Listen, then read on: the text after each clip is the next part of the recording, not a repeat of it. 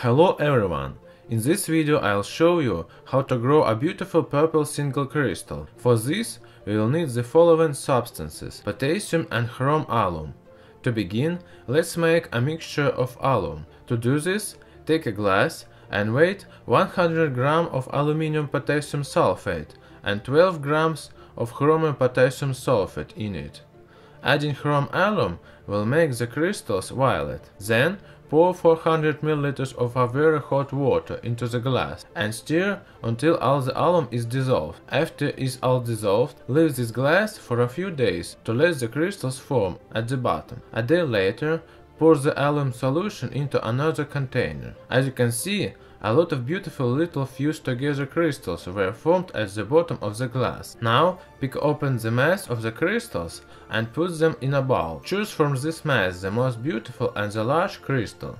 This crystal will serve as a seed, from which a large crystal will be grown in the future.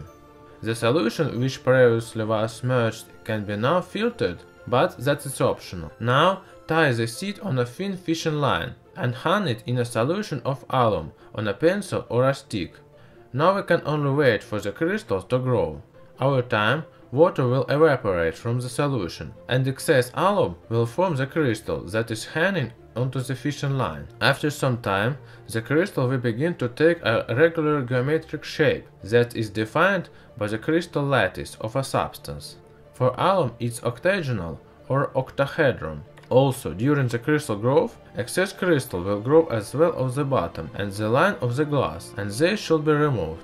Though it's better to save these crystals, as it is possible to prepare a solution and raise other crystals out of them in the future. Also, in single crystals growing, it's important to avoid extremes of temperatures and pollution of the solution. After 2 months, my crystal became large enough and I decided that I can stop its growth.